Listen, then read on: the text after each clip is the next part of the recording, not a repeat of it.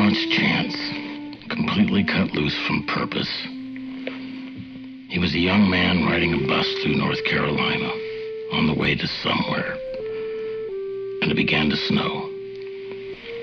And the bus stopped at a little cafe in the hills, and the passengers entered. And he sat at the counter with the others, and he ordered, and the food arrived. And the meal was particularly good. And the coffee. The waitress was unlike the women he'd known. She was unaffected, and there was a natural humor which came from her. And the fry cook said crazy things, and the dishwasher in back laughed, a good, clean, pleasant laugh. And the young man watched the snow through the window. And he wanted to stay in that cafe forever.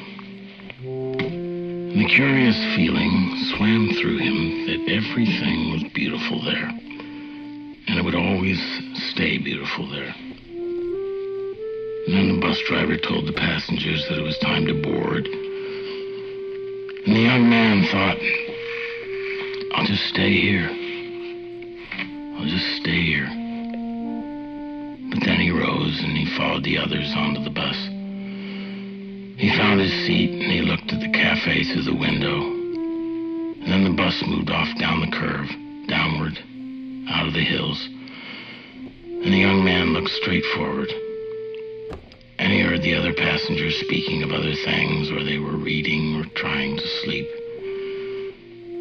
And they hadn't noticed the magic. And the young man put his head to one side, closed his eyes, and pretended to sleep. There was nothing else to do.